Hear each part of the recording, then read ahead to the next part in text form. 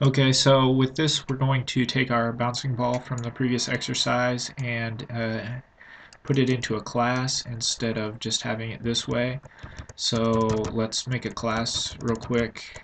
We're going to go def and we're going to call it a mover, and oh, we don't do anything there, and also we need to say class instead of def, and we're going to go def space underscore underscore init underscore underscore self to make our constructor. And we need two kinds of information. We need a position and velocity. And so let's pass this information in instead of creating it inside the class. So position and velocity and position and velocity. And then also we're going to need upper bounds.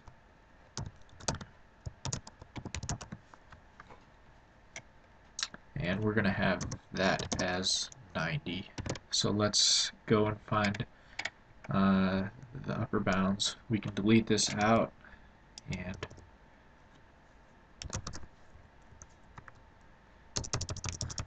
have position and velocity. We're going to delete this.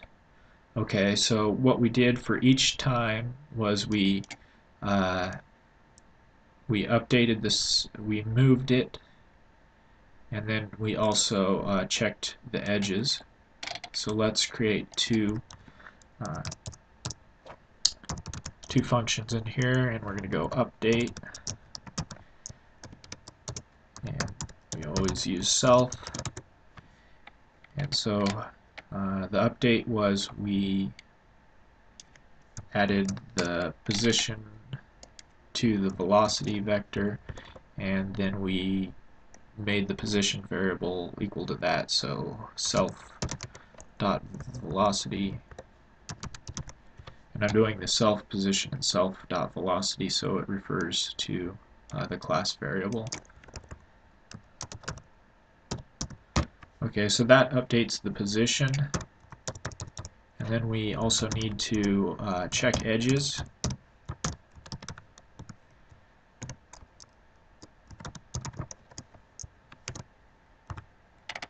And here's how we check the edges when we didn't use a class. So let's throw that up in here for I range. And then also we need to have these refer to our class variables. So self.position, self.velocity, self.position, and self.upperbounds. Okay, so that should be everything that we need to do for our mover. And so let's create our mover.